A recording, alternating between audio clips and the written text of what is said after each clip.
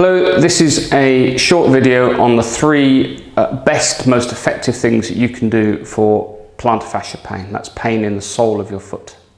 We are Witty, Pask and Buckingham, Chartered Physiotherapists in Northampton. We have been the leading physiotherapy clinic in the region for 40 years.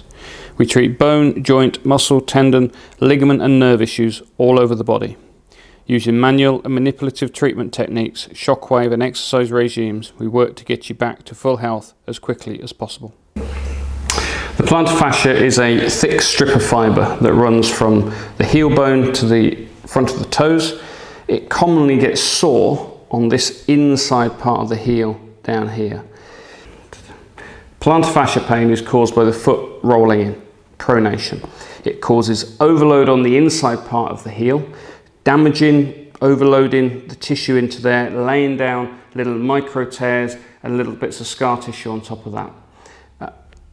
That scar tissue then gradually becomes more inflexible and becomes inflamed and sore, causing the pain. The pain is described as anything from a burning sensation through to a very sharp nail being driven into the foot. And it can be worse in the mornings, particularly getting out of bed when that scar tissue has had the opportunity to stiffen up overnight, and it takes longer to get going.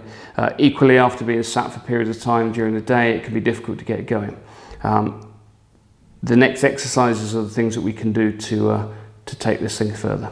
When to seek help? Certainly if you've got sharp pain, certainly if you've got stabbing pain going on through the foot. If it's been going on for more than a few weeks and is not getting better, and if you're starting to limp and to struggle out of bed in the morning, that's the time to get it looked at. Finally, if it started suddenly, if it started with a jump or a heavy landing on it and suddenly it was either at that moment or something the next day, then again that's damage, that's proper tear damage to the tissue. And again, that needs to be fully assessed by a chartered physio to work out what you've done. If you're at the point though where it's intermittent, stiffness in the morning, gets better as the day goes on as you've walked on it, these next exercises are the best place to start. First thing you can do is that the tissue in here needs to become more flexible. It needs to get more tolerant to load. You can start that with fingers and thumbs, and you can do this either yourself or get somebody to work into it, and certainly a chartered physio would be one of their first ports of call to get that going. You can also use rollers, whether that be a golf ball, whether it be a frozen bottle of water that you can get into there and work the foot into that tightness. Couple of minutes, couple of times a day. If it's quite sore initially, I would do it every other day rather than on a consecutive days, just to allow that tissue to change. Type 1 collagen fibre takes a couple of days to change, so work it hard and give it a chance to change. Exercise 2 is calf rise strength work off of a step. The calf and Achilles tendon runs as a continuum into the plantar fascia in the foot, and calf strength work loads through the plantar fascia just as well as it does in the calf. 3 lots of 25 single leg calf raises is a minimum for most people to consider that they have good strength in their calf muscles. Off of a step, slowly lower and rise, 3 lots of 25 repetitions on that single leg. It will take a few weeks to build the strength. Once you get to being able to cope with body weight, I would then suggest putting some loading on it, whether you're holding a 5K, 10K dumbbell, and build that as you go along. For running, 3 lots of 25 with ideally up to 25 kilograms single leg is a good baseline. If you haven't got a step, a book works just as well, and often people can find that that's easier to set up. Make sure when you drop all the way down that you bend your knee right into at the bottom of the range to get the full stretch in the Achilles tendon before you then rise right the way back up as high as you can to tiptoes.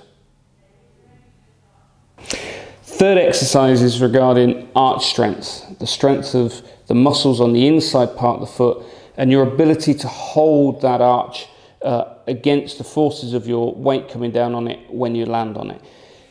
Tibialis posterior is the main muscle for this, and it runs down from the inside part of the shin here, around the back of the ankle bone, and attaches onto this point in the foot. Its job is to hold that arch up, but particularly in this case to decelerate that pronation as you come down onto the foot. You strengthen it, very simply by placing TheraBand, elastic band over the big toe, shut it into the door. The key is keeping these locked together. Ideally have the feet a little further away, so you've got the foot pointing downwards as opposed to being held right up here.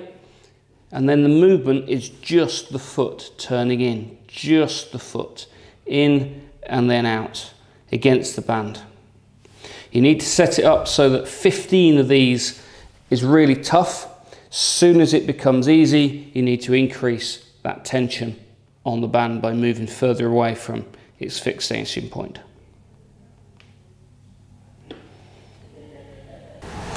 There is an obsession by a lot of videos, a lot of practitioners about giving stretches for the calf for something like a plantar fascia. Yes, if the foot can't get beyond 90 degrees, then stretch it because you have a tight calf. But in my experience, you find that actually plantar fascia is caused more by weakness of the calf and weakness particularly of these tib post muscles we spoke about a moment ago. And that's the real cause because it's that collapsing in that overloads it. Yes, tightness, if it's present, can cause the foot to rotate as well. But really, in most cases, it's the weakness. So treat the weakness first, unless you're absolutely sure you've got tightness. If after these exercises you've worked for a few weeks with it and it's not settling, then it needs to be checked further. We need to look at the reasons behind it, which are often biomechanical. That can come from issues up in the back and the hip, weakness around the glutes, all the reasons why this leg is collapsing and rolling in. We need to also consider if there has been so much damage in the plantar fascia that we need further manual therapy to it, or even treatments like shockwave, which is something you get done by Chartered Physiotherapist. We need also to decide if we need any imaging, anything that needs to be checked out for any bony spurs that can occur in there. Bony spurs are often held as being a big problem in plantar fascia, but again, in my experience, if treated properly, they don't have to be a major problem. And most of the time, plantar fascia can be sorted out with a good treatment over a period of a few weeks with a chartered physiotherapist, and no surgical interventions are required.